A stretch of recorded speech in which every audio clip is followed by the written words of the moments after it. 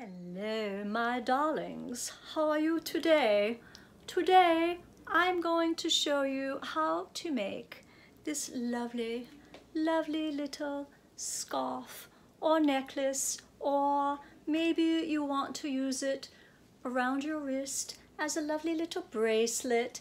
But whatever you want to do with it, this is called knitting or weaving with a toilet paper tube? Yes, it is. But you can even wear it as a headband, or this way, or yeah. Shall we just get to it then? Thank you. So here's what you'll need to get started. We're going to need some tape, one toilet paper tube, and something long and thin to attach to make our loom. You could use pencils, which is what I used on this loom. Maybe dad or uncle or somebody has some long screws that you can attach. You only need 5 of whatever you're using. This is even the long stem that was cut off from a palm frond, so you can use that to find something outside. You can even use Q-tips if that's all that you have, but see all that cotton that's up on the top? When I tried doing with the Q-tips on here, I found that that cotton was really getting in my way. So if you do use Q-tips, if that's all that you have, just try to take off all of that cotton from only one end. You only have to worry about one end of it. The other end is not going to be in our way at all. Just take off as much of that cotton as you can. And that's what I did here. So it started getting in my way a little bit. Let's try using the palm fronds since I already did one with pencils. So I'm going to take a piece of tape and I'm going to tape the end of my palm frond so that it is sticking up about 1 inch. Put a piece of tape on the top, and we're also going to put a piece of tape on the bottom, because if not, it can wiggle around and we don't really want it to move. So we're going to put 2 pieces of tape for each of these 5.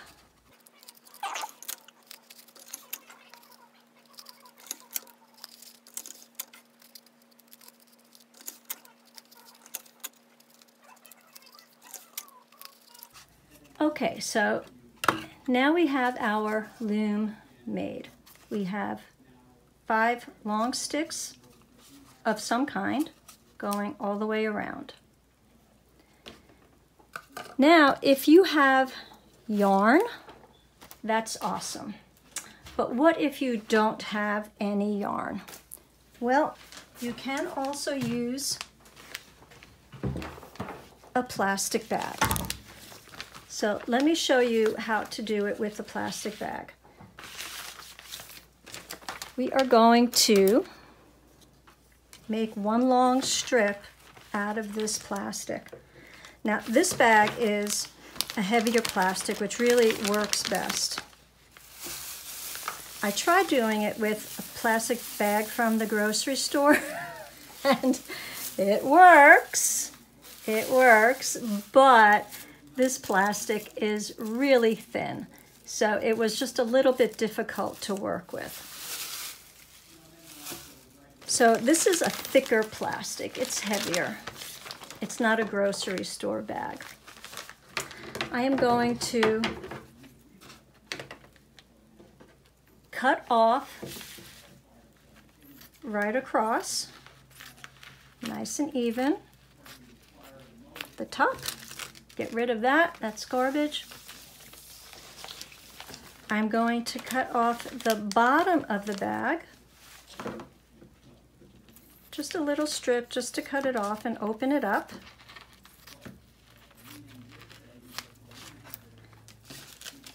And now we have just a round tube, okay? We're gonna just cut this. We're gonna start on one end, and I'm going to make it about an inch thick, and I'm just going to cut and cut so that this becomes one very long piece. Just cut and cut and cut and cut. This is about an inch, maybe an inch and a half wide. Just keep going around and around. Try to make it pretty even. And just keep going. This is a project in itself, but if you don't have any yarn, this is what you can do. And it will give you something fun to weave with. And just keep going around and around and around. And you see you have your plastic yarn now. Or I guess you could call it plarn for plastic yarn. Okay, so just keep going around and around until you cut up the whole thing the way I did with my plastic Publix bag. Okay, I'm going to put that aside and show you how to start with our loom. So we're going to take a piece of whatever yarn you're using. You can even use string if that's all that you have, or you can cut up your plastic bag. I'm going to take the end. I'm going to put the end through till it comes down the middle, okay? And just temporarily, I'm going to put a piece of tape just to hold it in place and just until I get started. It doesn't have to stay there, but I just want to keep it out of my way. And now I have the yarn is coming up from the top. I am going to go over and under, or in and out in this case, one time around until I have 2 layers on there. So let me show you. I'm going in front of, and then behind, and then in front of, and then behind, in front of. Now I'm going behind this one, okay, in front of this one. So now it should be the opposite of what you did the first time around. In front of this, behind that one, in front, behind, and now I come to here where I already have one. Now is the time that we are going to start weaving. So now I'm holding on to this yarn. It is on top of the one that I had on there first.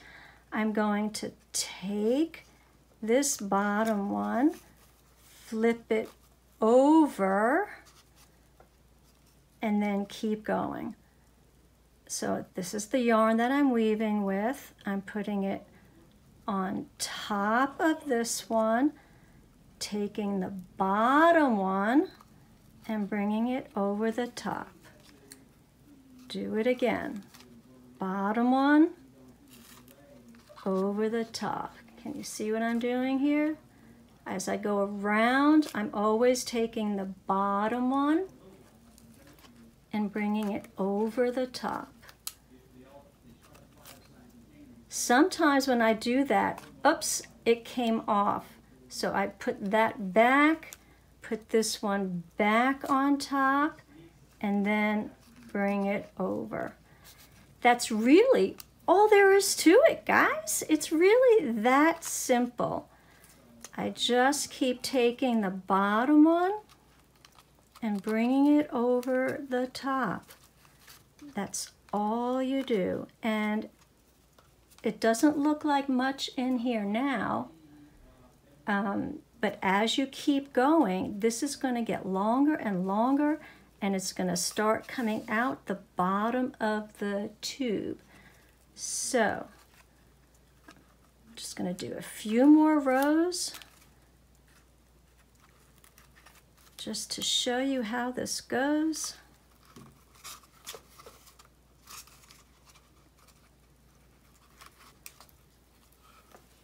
Get some more yarn out here.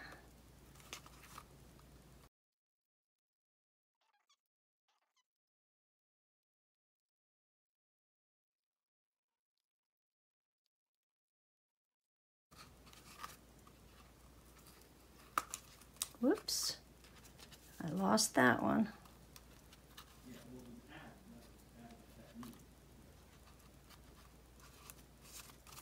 Sometimes that happens, and that's okay. Sometimes you just have to pull this string a little bit tighter. Now you can see we're starting to get somewhere in here. Can you see that?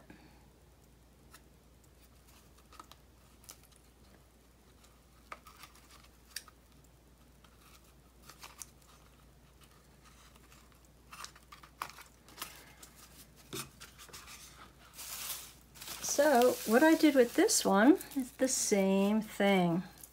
If I pull gently, I don't know if you can see that in there. You can see how it's all starting to get longer and longer, and it will be coming out of the bottom pretty soon. And that's exactly what happened with this one. So as you're weaving, it starts coming out from the bottom, and you have this really long, you can go on for as long as you want to, and that's how you do it.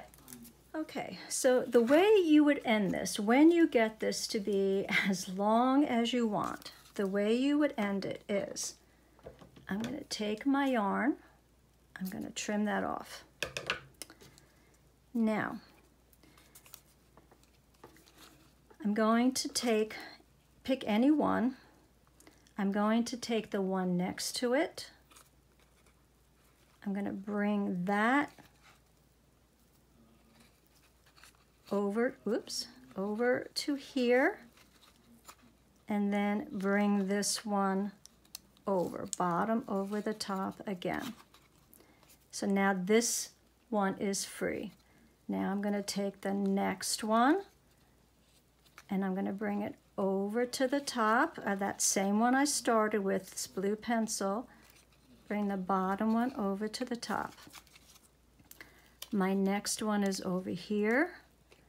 I'm going to bring that over to the blue one, bottom over the top. And then the last, I'm going to bring the white one over to the blue one, bottom over the top. Now I have my end piece over here. I'm going to take my end piece. I'm going to put the end piece through the loop. I'm going to put it through the loop one more time, and then bring it like that, and I have a knot. Okay? Trim that off, and now pull it out, and I have a nice tight little corner here. Get to the other end. You can now take these two pieces, you can tie them together if you want to have it as a long loop, or you can make pom-poms.